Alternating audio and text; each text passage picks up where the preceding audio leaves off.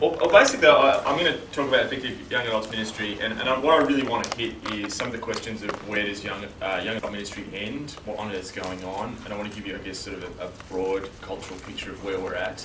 I just want to give you a definition to begin with, which is, I think, effective young adults ministry is connecting young adults who find themselves coming of age.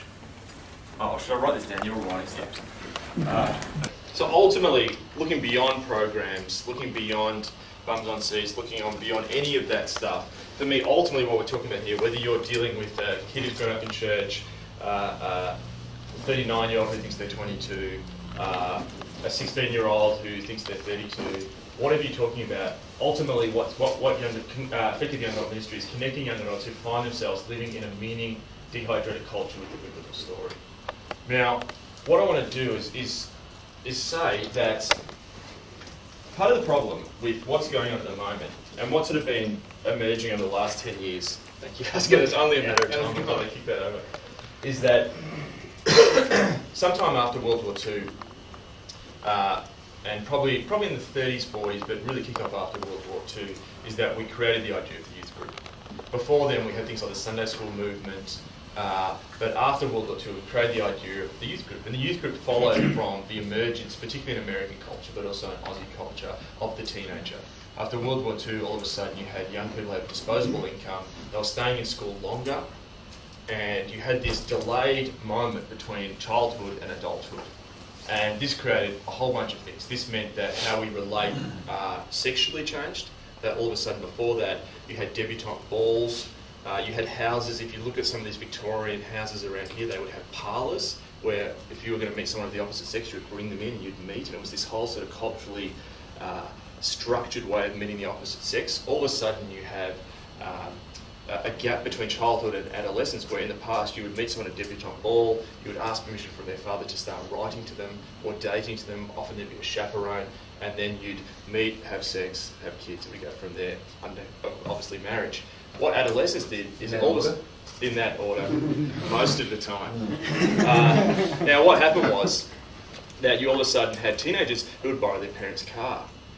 There was virtually no casual sex before the invention of the car, because if you're living in Adelaide in 1873, where are you going to have casual sex?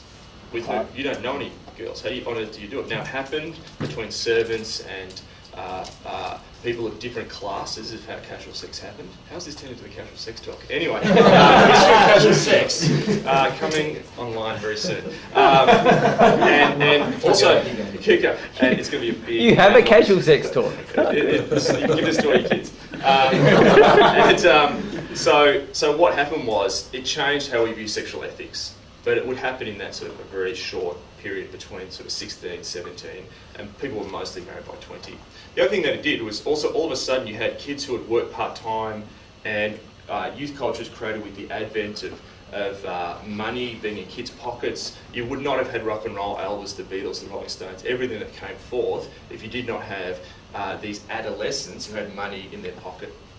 They would have, you wouldn't have had rock and roll. So what happens is, we sort of then, you have the Sunday school movement, which is about 100 years old, and then all of a sudden you create the youth group. So we realised, and this was the golden age of Youth for Christ and all of this stuff. It comes out of this period. We're like, what do we do with this emerging teenagers? And you have things like the navigators and people which connect with young adults at a sort of college level. So you sort of had youth, and then there was this sort of college or university thing. So it was sort of children, which classically was Sunday school, which were run like the SS. Then you sort of had teens, which was the youth group.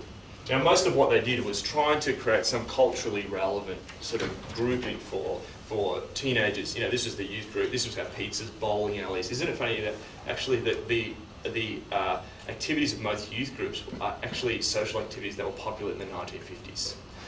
Bowling, ice skating, so like there's these sort of dying centres in Melbourne, like ice skating, which are only populated by Christian youth groups, and roller rinks. Like no one else goes there, just kept going. So it's like the 50s continues. And then what you had sort of uni ministry, and then basically what would happen at 22, 21, boom, you're an adult now, you've got kids, and it's adulthood. Now what happens today is we still pretty much have this institutionally stuck in our churches and in our imaginations. But what's happened is, since particularly the 1960s, is that our total model of adolescence and how we live it as adults has completely changed. And I'm not going to go back because if I had more time, I'd do the whole history of this from the 17th century onwards, but that just sounds really geeky. But ultimately, what you have today is that these sort of categories, if you like, have just blurred. So in the past, teen was 13, really teens was about 16 when kids would start dating, having their own lives. Now this is blurring. You know, you've got what you call the tweens in here. When does this begin? When does this end? You know, you've got, Miley Cyrus, is she acting too raunchy? Or what is she? Is she a teen? Is she a young woman? What on earth is going on here? Where does this begin and end? And then what you've got down here, and I'm going to explain why this has happened in a second, is that this sort of teen to adulthood has just blurred completely. And so you've got churches which are set up with this very set structure, and you've got literally people who are 39 who act like young adults. You have guys who are in their 50s who have been doing the sort of responsible thing, and then all of a sudden leave the wife and run off with the secretary, get the sports car and the tattoo, and it's all, happening. And you've also even got retirement is almost being recast as a chance to have a second youth. So part of the problem in our churches is you guys have this question that you've got, sometimes youth who are acting in behaviours which are adult, and then you've got adults which are acting in behaviours which are youth. And where does this begin and end? Particularly when you've got a church counsellor or a senior pastor who are saying, this is the age group in which you deal with, but the culture's just completely thrown that model out of the window. Now, part of the reason that we've gotten here is because ultimately people are trying to find meaning in a culture which has completely dehydrated itself of meaning.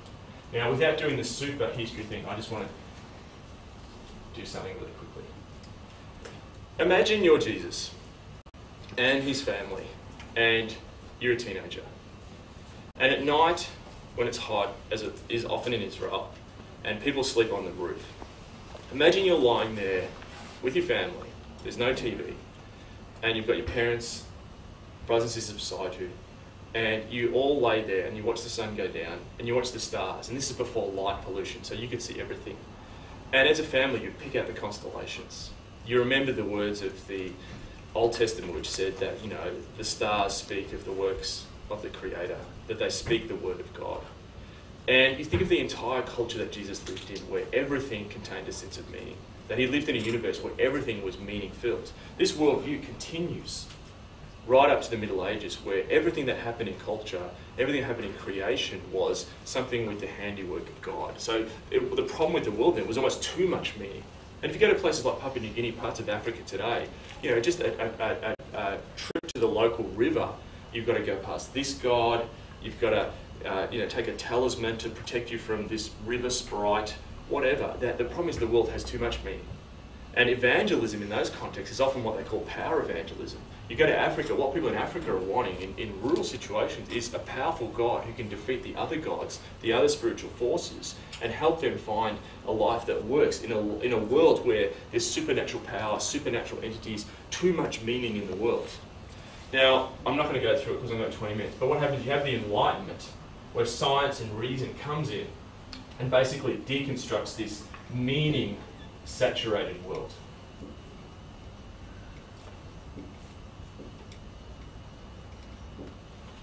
And you have the emergence of the modern world, where meaning is really only found in that which you can measure, that which you can use your five senses, taste, touch, feel, sense, smell, whatever. And science takes over and says, really what's important is only that which can be scientifically measurable. So what happens then is meaning is almost drenched out of the world. Drenched out of the world? Removed from the world somehow. And what we're told is that if we continue this process, humanity will get to this point where we've reached almost the kingdom of God on earth without God. And at the end of the 19th century, you had the World Congress on Religions, where they thought they were going to basically solve all the differences between the religions. You had people prophesying that all disease would